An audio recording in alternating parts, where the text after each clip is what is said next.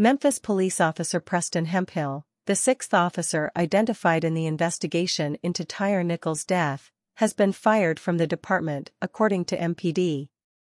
And more officers could face the same fate. In a statement released Friday evening, MPD said, "After a review of the circumstances surrounding this incident, we determined that Officer Preston violated multiple department policies.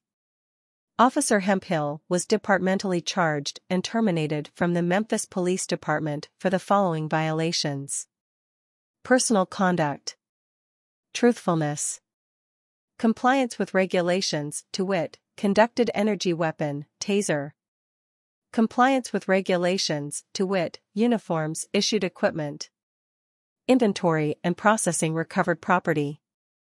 The statement went on to say the administrative investigation is continuing and multiple MPD officers are under investigation for departmental policy violations. They said action on those officers will be made available in the coming days.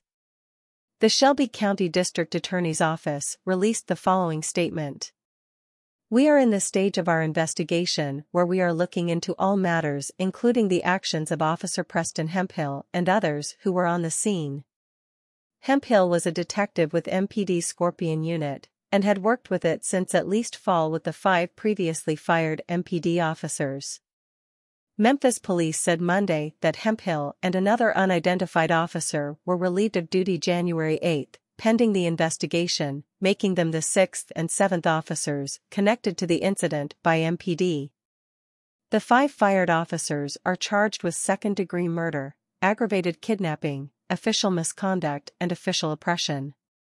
3 Memphis Fire Department employees have also been fired for violating MFD policies and protocols, but have not been charged.